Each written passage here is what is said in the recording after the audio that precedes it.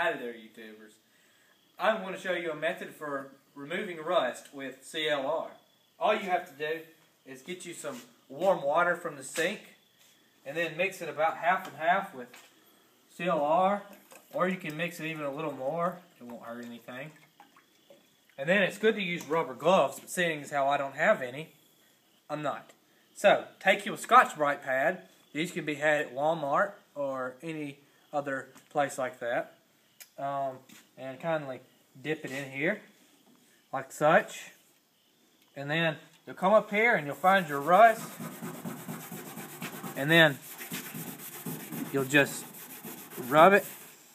Zoom on in right there. Can you see that? Oops, I just poured it like all everywhere wrong. So look here. See, that's before, right? Can you see it? Now I'll come here, rub it.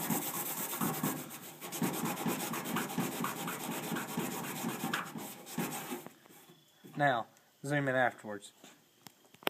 You can see all the surface rust is gone. There's still a little black there, but that's not really a problem. Now we'll go here to a bigger part that you should be easier to see.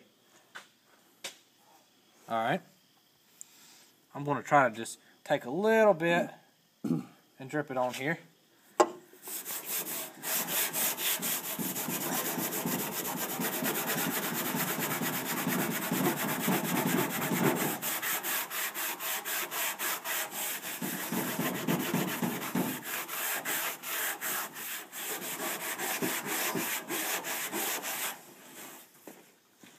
And take a rag, kind of wipe it off where you can see. And you can see here at the edges where it's starting to remove the rust. Now I'm going to take this rag so I can wipe some more on here.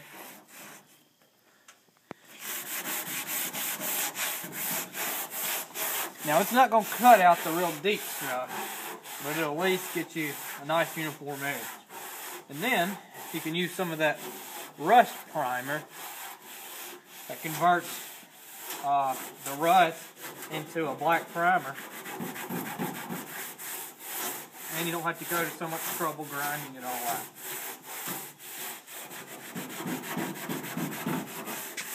This really works good whenever you have rust that has run over paint. It won't hurt your car paint as long as you wash it off soon enough. Now obviously I'm not too worried about this paint here because I'm going to paint it black. But you can still see how it's knocked off that outer layer of rust, and in the middle how you can see the metal underneath starting to show. And this is actually pretty good for putting a rust converter on. And